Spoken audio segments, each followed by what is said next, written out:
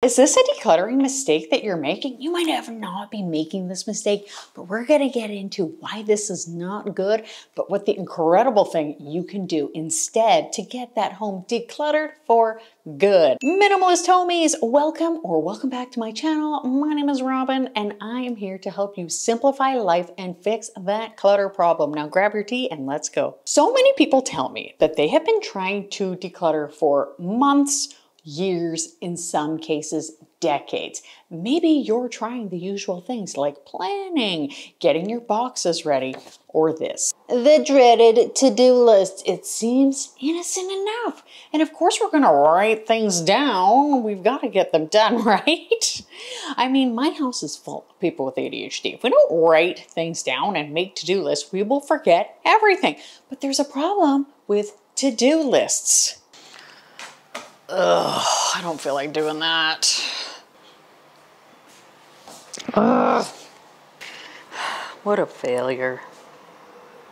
We will lose motivation because interest is hard to maintain, or we get overwhelmed and then we feel bad about ourselves. And why is that? Because to-do lists often focus on what needs to be done, but maybe don't include those motivational elements that are so important.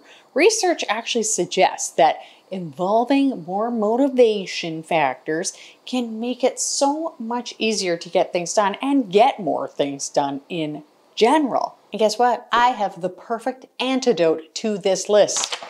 It's this. I'm like a little kid with stickers. I don't know about you, but when I was in kindergarten, we used to get stickers for everything.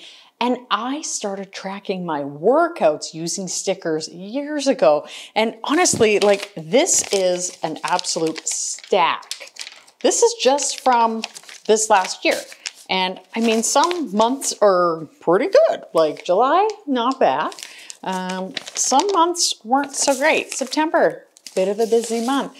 But what's great is when I look at this list, I feel like, hey, I did something. I got something done and it feels really, really good.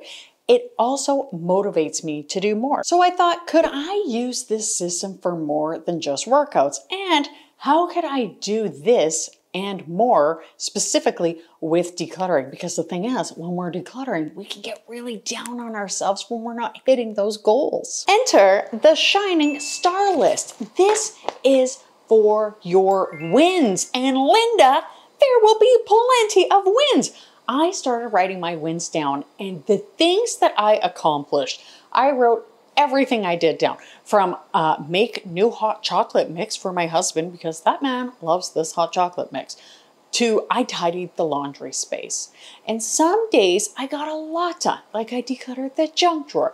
Other days I was happy to just write down that I made my bed. And it feels great, all because of the dopamine reward system. So dopamine is a neurotransmitter associated with pleasure and reward. And some research actually suggests that the brain's reward system plays a huge role in maintaining interest in activities, which I think makes a lot of sense. And it is so easy to start. I want you to grab a piece of paper and just start writing your list out. I even have something special that you can use, and I will tell you about that in a second. But just start writing down any wins from your day or your life at all. I even put down that I am a mom to 3 great boys. I put down that I decluttered the garage when I brushed the cat. Honestly, it just feels so good to write that down. And for me, this was so hard at first. And you might be like, yeah, this does feel a little weird. And I'm going to tell you why. In our culture, we learn that the cultural and societal norms for us really want us to be more humble and modest. And the research even suggests that maybe people might hesitate to start writing their accomplishments down or share them for fear of judgment or violating these societal norms, people maybe seeing them as arrogant. What I learned was that the more I wrote, the more I wanted to add. It felt so incredible to add to this list. I felt like I was actually starting to win at life and like do stuff. It was an ongoing list of my accomplishments. And here's how I use this list for an even more amazing result. Since I and 3 of our household members have ADHD, we still need to know what to do. Otherwise, we will literally just sit around watching Back to the Future. So I use the amazing star list with my to-do list. I use them together. But this to-do list is a little bit different. It simply is a list where I write anything that I want to get done. From fun to not fun. I just write down anything I can think of. And when I have spare time, I just look at the list and decide what to do. And a lot of people who have ADHD, they say to me, I can't use planners, I can't use lists, and I know it can be hard, and truly to each their own.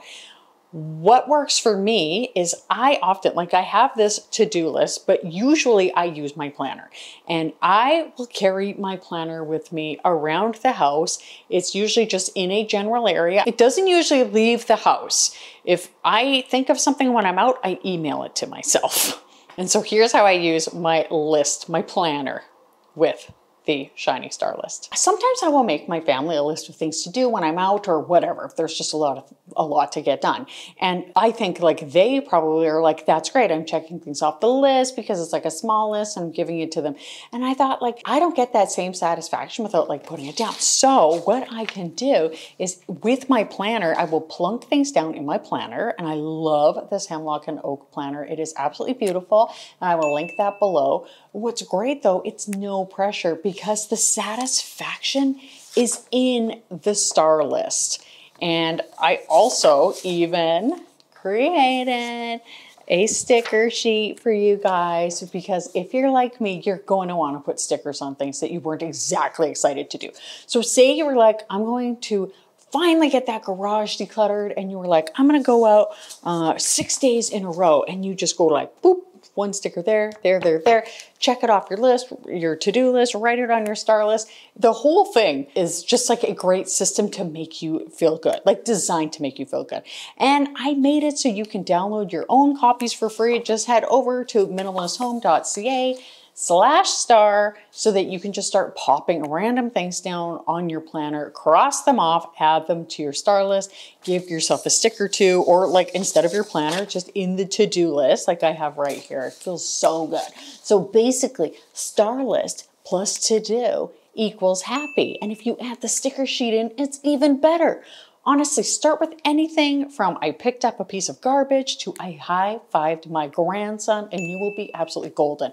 And I know that sometimes overcoming procrastination can be a real struggle. So in addition to the star list, check out this video here from Cats from Clutterbug and me. We go over lots of great tips. I hope something great happens for you today. Thank you so much for watching, and I'll see you next time. Bye.